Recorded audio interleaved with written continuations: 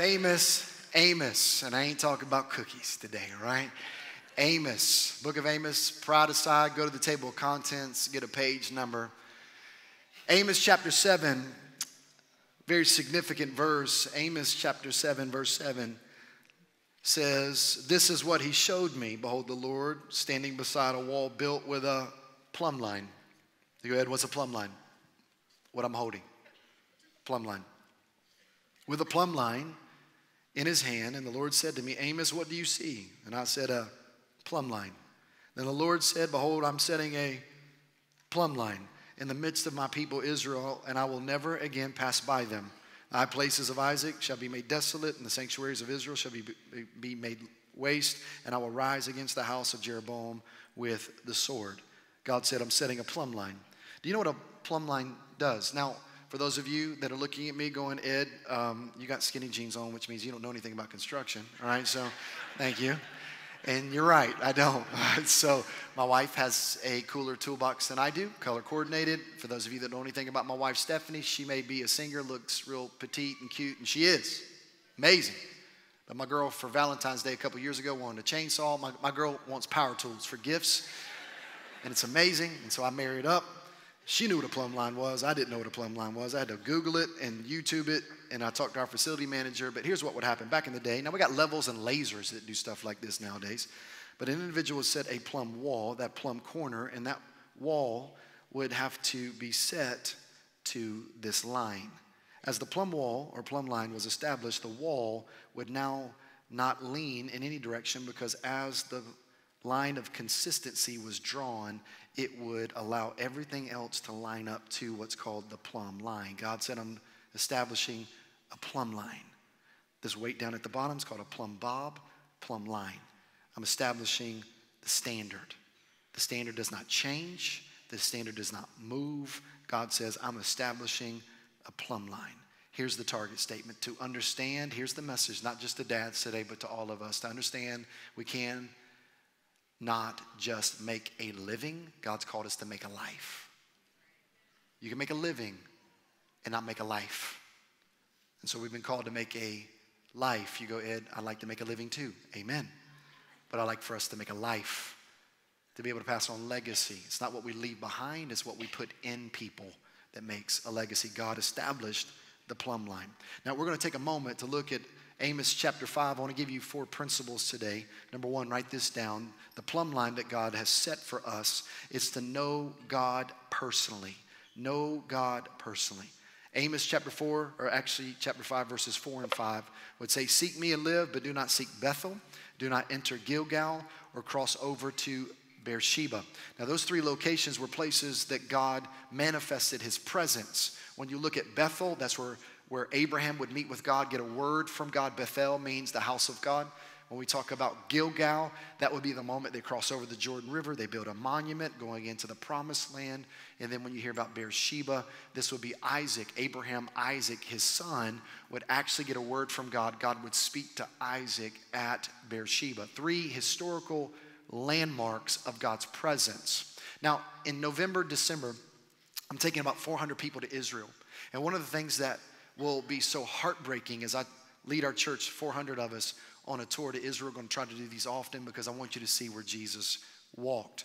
The one heartbreaking reality about going to these places where Jesus walked is that actually they've turned into shrines, and people worship the shrines versus the God that walked in those places. And this is what God's saying through Amos. You go to Bethel, you go to Gilgal, you go to Beersheba, but you miss the God that was in those places. You worship the monuments versus the maker of heaven and earth. I believe that you can know about God and not know God. You can be in the house of God and not know the God of this house. You can read the Bible and not know the God of the Bible. I believe a lot of people miss heaven by 18 inches. You go, "Ed, really? 18 inches? How does that work?" They knew about God in their head, but they did not know about God in their heart. So short, but so far. I meet people all the time that honestly will say things like this, like, "Hey man, I go to church, I'm going to heaven." If that reasoning was true, then I can go to Starbucks for 7 days and become a Frappuccino. Y'all with me? I mean, does that make sense? Chinchera, right? You know what I'm saying? Like, for real. Like, does that Does that make sense to anybody else in this room? So people all the time go like, I go to church. Well, if that's not true about Starbucks, it ain't true about coming to, you could come to church and miss the God of the church. And oftentimes, Amos was trying to correct this message that you know God, but God doesn't know you. You're not in a relationship with him.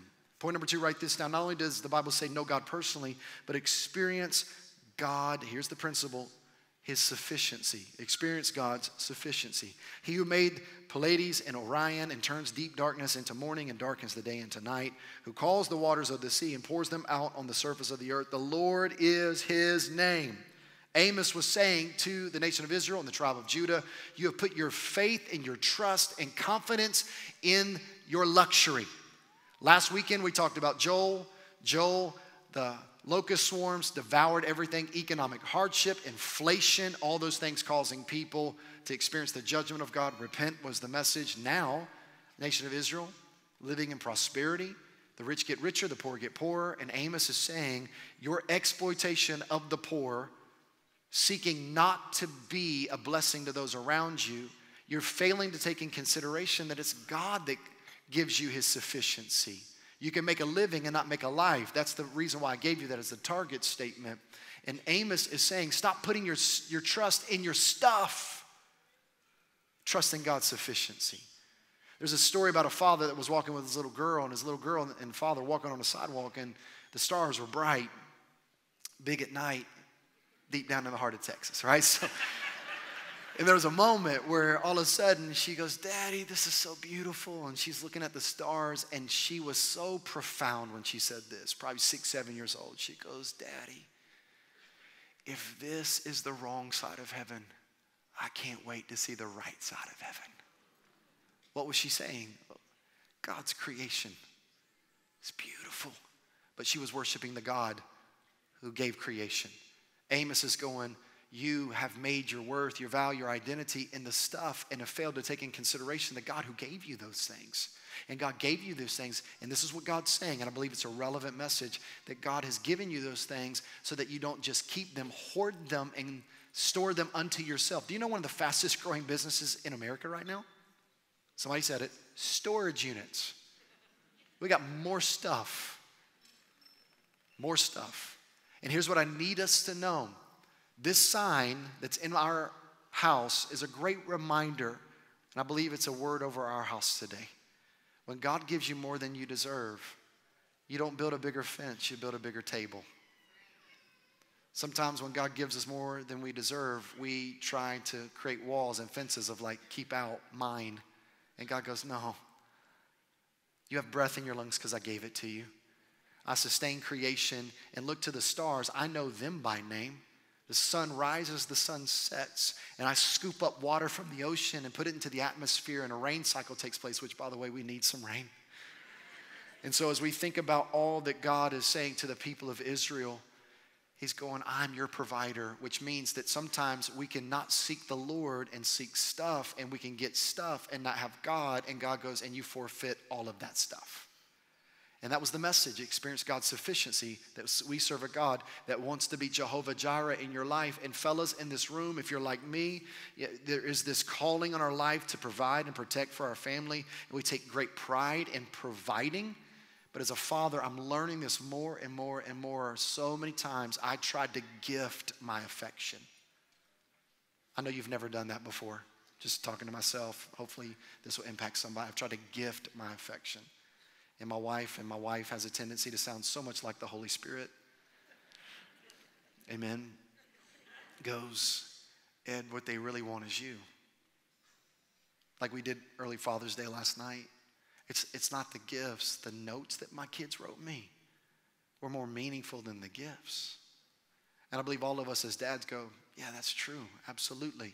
And my hope and prayer is that we would not get caught up and trying to give all our family the stuff. And there's nothing wrong with that. We want to be providers, great value, but may we not do that at the expense of our relationship with God. Putting him first. Come on, I'm gonna let somebody else clap with you. Yes, you're the only person that was clapping at that moment, and we're gonna join you in clapping. Point number 3, all right, write this down. Number 3, serve God with integrity. Not only know God personally, experience God's sufficiency, serve God with integrity. Seek good, not evil, that you may live, and so the Lord God of hosts will be with you as you have said. So when we talked about living in luxury, what Amos was confronting, historical context, they were actually getting wealthier, watch this, by exploiting the poor. Can't be bought, can't be bribed, can't be blinded. This is what Amos is talking about. We need men. We need people of God who cannot be bought, cannot be bribed, cannot be blinded. You go, Ed, why is that important to you? Well, in 1991, so I'm dating myself, but I gathered this article. It's entitled, The Day That America Told the Truth, 1991. What would you do for $10 million? 2/3 of Americans participated in this poll. Listen to this. For $10 million, 25% of those that were surveyed would abandon their entire family. 25% would abandon their church. 23% would become a prostitute for a week. 16% would give up their American citizenship. 16% would leave their spouse. 10% would withhold a testimony and let a murderer go free. 7% surveyed for $10 million would kill a stranger. 3% would put their kids up for adoption. And we hear that and we go, what? Name of the article, The Day That America Told the Truth. So why would I stand on a stage and go, we need people that cannot be bought, cannot be bribed, and cannot be blinded? Because people will sell out their soul for things of what I just read. Point number 4, write this down. Not only do we know God personally, experience God's sufficiency, serve God with integrity, and live for God boldly. Live for God boldly. It's in Amos chapter 5, verse 23. Take away from me the noise of your songs, to the melody of your harps I will not listen. So the people of God are coming to the house of God. They're worshiping, they're reading the scripture, and God says, Amos, tell the people your songs I cannot stand. As to say, what you are singing does not match up to your lifestyle outside of the house of God. You ever heard of a guy named A.W. Tozer? A.W. Tozer said this, Christians don't tell lies, they just sing them. Can't say amen, say ouch. Because I'm telling you, I'm saying ouch right now. So many times, singing words that I'm not living out. What was Amos saying? To the men especially. Proverbs 31 oftentimes is reference to women. There's one verse in Proverbs 31 that gives a shout out to the dudes that her husband is known in the gates. My prayer for you men is that you would be known in the gates. That your reputation would not be a reputation of you can be bought, bribed, or blinded. But instead that you would have hearts that are open to God's leadership in your life, and you would lead those around you, especially our young men, that you would live a life that would serve the Lord, yes, in integrity, but live for God boldly. Boldly, not only in the church house, but bold in those places that God's called you to have influence over. Now, interesting verse here, and I'll just close with this. Interesting verse here. As we talked about in Amos chapter 5, it says, let justice roll down like waters and righteousness like ever-flowing streams. Dr. Martin Luther King would preach from that. That we be people that see other people. That we would speak to those that have been marginalized, those that have been overlooked. I was speaking at this camp this past week in Alabama. There was a young girl that was a paraplegic in a wheelchair, about 16 or 17 years old. All of a sudden, she's wheeling up on me, and she's like, hey, Pastor Ed, so good to see you. I saw her last summer at this camp I was at, and I was like, how are you doing? So we interacted for a moment. I was like, hey, can you hop out of that wheelchair and jump into that seat? She was like, cool, into the seat. I sat down in the wheelchair and started doing wheelies, one-handed, in circles. She was like, how do you know how to do that? I said, I grew up in a government subsidized housing unit, apartment complex where all my neighbors were handicapped. My neighbor was a Special Olympic wheelchair athlete, and she taught me how to do wheelies in the 3rd grade, and I'm almost 47, and I could still do wheelies in services and hanging out in moments like this. And she goes, you're the coolest pastor I've ever met in my life. I go, yeah, me too. All right, I think the same thing. I know that. Yeah, so, but she laughed. We laughed. You know what she said to me? She goes, you see me. I go, I can't unsee you. I grew up with people like you. And actually, I don't think you have a disability. I think you have a different ability. And it inspires me. It absolutely inspires me. And when we're a church that sees the unseen, You can't unsee that.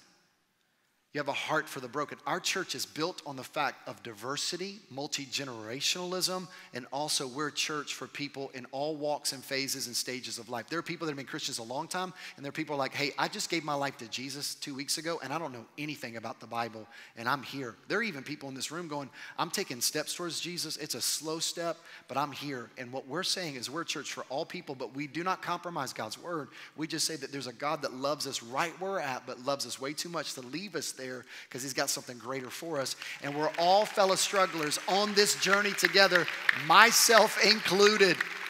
Myself included. And so when we begin to understand what God's called us to be about, it's leveraging our influence to give value to other people. I know you believe me when I say this to you, but God's doing something here at CBC. We just bought this land. I'm just going to speak this into existence. I hope to see it in my lifetime, but in the process of caring for our city, residential housing for people that cannot afford to live on the north side. We're also creating real estate space up here for people to start businesses and create opportunities for job employment. I'm praying, I just want to say this out loud, I'm praying one day that we can have our own bank to give loans to people that can't afford home loans or have a business loan because of a past history. I'm praying that God will allow us to step into spaces that will change the city, one of which would be a space that will allow moms and dads who have special needs children to be able to drop their kids off at a space, thank you, Mama, to be able to bless those houses of families that find themselves caring for special needs children that go, I just need a break. I need a break. And we want to create a place where they can find respite care. So all of that, you go, Ed, this sounds like something more than a church. See, if CBC is just 5 services on the weekend, then there's so much more to church than just coming together for 5 services. But when we come together and we find ourselves inspired and we go, God, I'm in, then we begin to walk in what God's called us to be about, which is changing this city for the glory of Jesus Christ. And not just this city, but the city, the state, the nation, the world. And God's looking for a group of people to pour out his blessing on. And that's what I love about you, CBC. That's what I love about the fact that what God's doing is that we go, okay, so here's the plumb line. The plumb line, here's the plumb line. God goes, this is the standard. This is the standard. What is the standard? Know God personally, experience God's sufficiency, serve God with integrity, live for God boldly. That's the plumb line. You know what that was? The plumb line, that was the plumb line 5,000 years ago. It's the plumb line today. It's the plumb line for Latin America, plumb line for North America, plumb line for all the people in all the world. What's God say? My plumb line for you, my call of expectation, the standard, the consistency of my character that defines how you should build your life is know God personally, experience God's sufficiency, serve God with integrity, live for God boldly. He doesn't change that for people. Like he doesn't go, you know what, I'll just change that for you. Thank you guys. And I didn't plan on that happening, but man, amen. Thank you. God doesn't change the plumb line for people. Love you, Kathy. God doesn't change the plumb line for people. He goes, nope, this is the plumb line. And I set it from heaven. And that's the line. And you have to ask the question at the end of a message, is your life measuring up?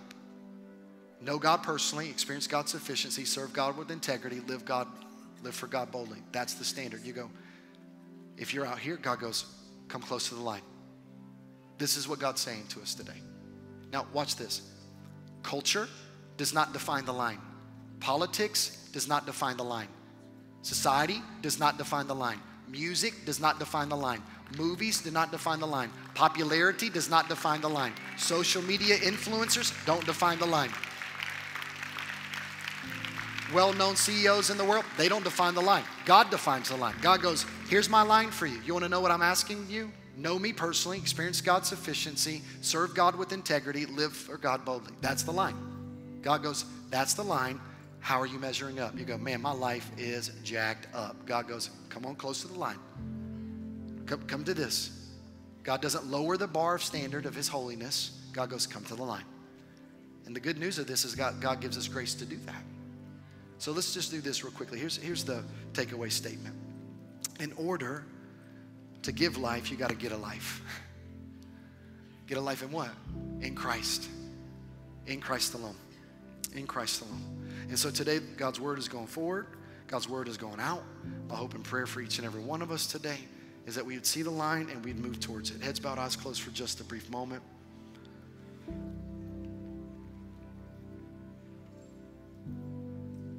Humbled by your generosity today. Obviously, just speaking that into existence has called some of you to go, yeah, I believe in it.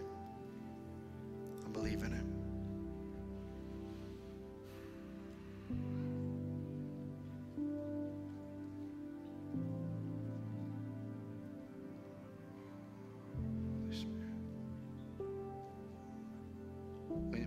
When you hear me pause for a second, I'm asking the Spirit of God, I'm sensing a shift.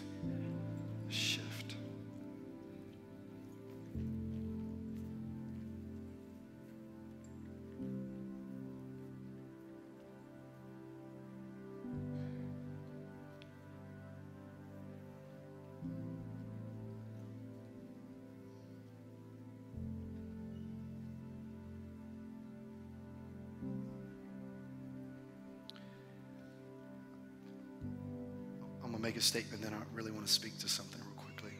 If you don't know Jesus Christ as your Lord and Savior, it's the greatest decision you could ever make. Talk to the person that invited you. Go to CBC Cares. There are all kinds of people that would love to tell you how to know Jesus Christ as your Lord and Savior. After the service, you can talk to our prayer partners. Our prayer partners will be here at the front. You can come talk to them. Prayer partners, I want y'all to be ready for people that want to have conversations about how to receive Jesus. They'll be waiting. But I want to just say something, because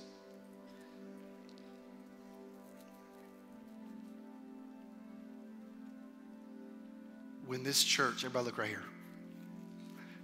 We're going to have to start the 121 service, Josh, a little bit later, so that's okay, all right? There was a moment, this church, 6 years ago, thank you, sister. We owed about $21 million in facilities, and I just felt led that God wanted us to owe nobody nothing so we can leverage everything that we have to bless people and to care for people. And got a word from a sister that just said this to me about Uvalde. She said, Ed, I went up and served in Uvalde this week, and she said, everywhere I go, CBC is everywhere, like everywhere. Lemonade stand, CBCer. Like everywhere I go, CBC. She goes, it's amazing. It's absolutely amazing. And so it's this heart that cares for the city. It cares for the broken. It cares for the marginalized. It cares for the needy. Times are hard right now. Your margin in finances is shrinking because of just gas prices and it's real. It's real. And we're taking into consideration, how do we care for our people? They need food. They need gas. How do we care for our people? How do we come alongside of people? And I remember when we owed $21 million in regards to this building, and we just went through some hard seasons. There was a woman that walked from the top of the mezzanine. She's actually the one who started this tradition. She walked from the top of the mezzanine when I had to make a hard announcement. I was like, hey, I'm the brand new pastor here, and we're $1.2 million behind budget. We're going to have to transition off our team, 42 people. Newspaper writes an article about me. Church is falling apart. Da-da-da-da. I'm at the top of the hill. I'm like, God, you sent me here to CBC to kill me. True story. Never battled anxiety and depression in my entire life till I came the pastor of this church. And it's not your fault. I'm not blaming that on you. My man, what's up, brother? But it was me that was like, God, I don't know what to do. I don't. And God was like, radical generosity. Find a way to give it away.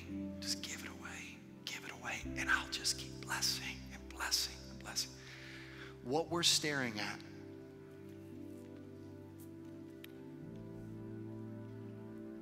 in residential housing, putting units out here for people, to allow them to have housing to where they could save up their money and buy their first home. Why is that a big deal? Because I remember living in government subsidized housing and my mom and dad saving up everything they had in our first house, $60,000, and it was run down, but it was all we had, but we were so proud of it. They couldn't get a home. And that first day was a big deal. We want to see people experience that. We want to see people that get jobs. I want you to listen to me. Right now, there is, what's up, brother? There's an employee shortage. It's not because, now there's a whole lot of complexity around this, but there are a lot of people that want to work, but their background checks don't check out and it's hardship. And we're going, God, send them here. Send them here. And we'll pour into them, disciple them, raise them up. And then all of a sudden, all these big companies will start calling us going, do you have some employees? And we'll go, we got the best employees. And we'd love to recommend them to you. So creating a job program for those that go, I want a new start, but my background, and we'll walk with you and we'll sign as a reference. Think about this, sign as a reference where somebody goes, come on, I'll shake your hand. Thank you, bro, thank you. We'll sign as a reference and go, hey, they've walked here. And if they step out of line, we'll come alongside of them.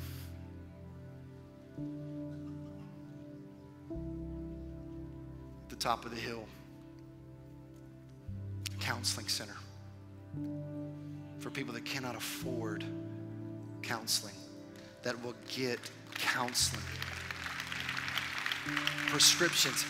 Suicide rate has skyrocketed 200% because people going through all types of issues and challenges chemically can't get into their psychologist and they have to wait. Oh, bless you. They have to wait to get to their psychologist to get their meds right. So we want licensed, trained counselors with the ability to write prescriptions. Hey, Can you say something real quick? I want to say something to the church. yeah. The righteous man not only gets back up, but he helps someone back up. Won't you say that? Come here. Walk up here. Because this is what let me just tell everybody your name. Ava, Ava. How old are you, Ava? 11. 11. So I'm just going to end the service with Ava because she's really saying what I want to say. We're going to do some stuff, but this is the heart of it. Ava, would you say it? And this microphone will get it.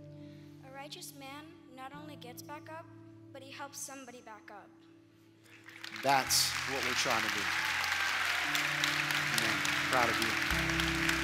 Come on.